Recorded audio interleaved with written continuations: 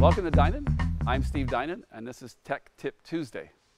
So today we're going to talk about something you may not have ever considered about exhaust systems. So most exhaust systems in the aftermarket are made out of 304 stainless, and they all increase flow, and they all make the car sound sportier and make the exhaust louder. But what makes the Dinan exhaust system better is basically how we control noise when you don't want it. So Dinan goes through great lengths to get rid of that noise, but still make the thing as sporty and make as much power as possible. So we do it with a couple of high-tech things. First off, we have this butterfly valve. And this butterfly valve actually locks down one half of the exhaust system so no air will flow. It's like a throttle for your engine and the exhaust. This is computer controlled off the engine ECU. And it's a bigger diameter valve than the one that came on the car, so it will flow more. And it's closed. So when you're driving down the highway, it's nice and quiet.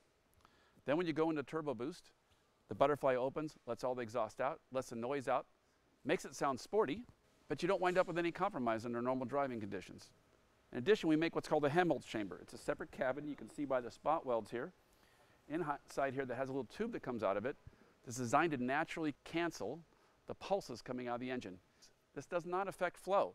If you put a baffle in exhaust, you're making the exhaust turn a corner, and that hurts flow.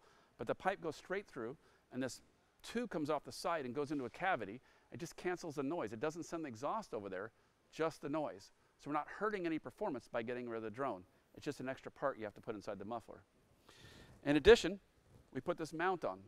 The original exhaust has a vibration dampener, and the point behind the vibration dampener is it's matched to the frequency that the exhaust vibrates and cancels that vibration so the exhaust won't crack.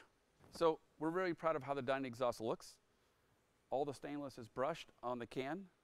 We use TIG welding instead of MIG welding in most places on the muffler, just to make smaller welds and make the welds prettier.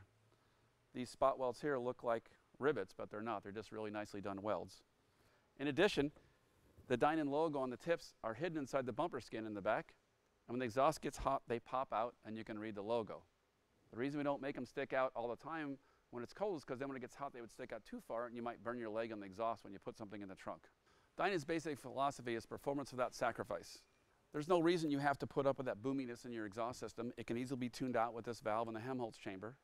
It takes a few more components and a little bit extra research to make it, quiet, but you can get it quiet and still get all the power you can get out of an exhaust system that's loud, and you can still make it loud when the valve opens at wide open throttle, so you still get the sporty sound.